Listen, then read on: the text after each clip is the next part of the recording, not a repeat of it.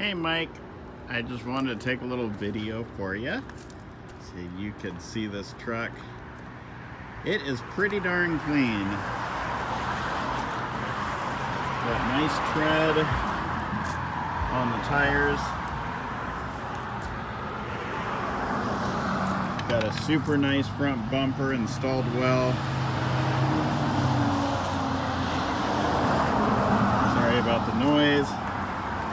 Got the front tow hitch. I think you got the wire right in there. You got the LED light bar, which is very bright.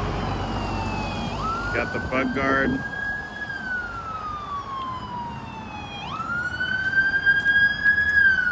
Oh boy. Other side, really clean. Pretty much this is like some of the biggest damage on it is that little chip. There's a little minor one there, really tiny.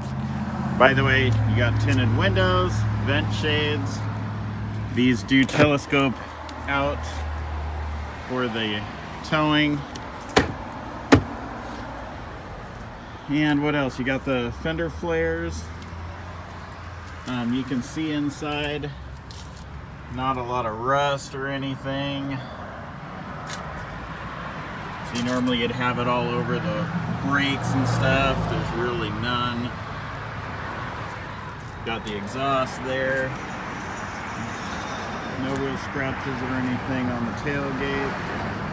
Nice and clean. And then over here too, really clean all around. And then in the bed,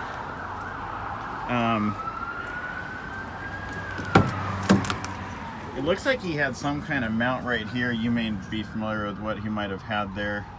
He was a boat guy, so who knows. But the bed's really clean too. Nice spray and bed liner. Nothing, no drama there. As I said, the guy's a harbor master up at Roche Harbor. Known the owner, Mark Doxson, because he has a boat up there as well. They've known each other for many years. But inside, very clean, no funky smells or anything. Little bit of wear on the cushion just from sitting in it, but the rest of the interior, very clean.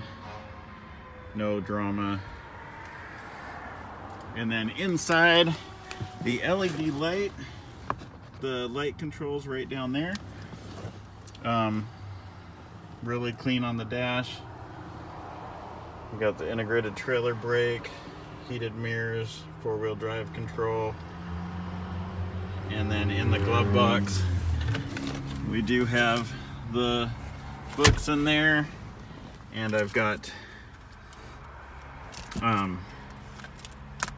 both sets of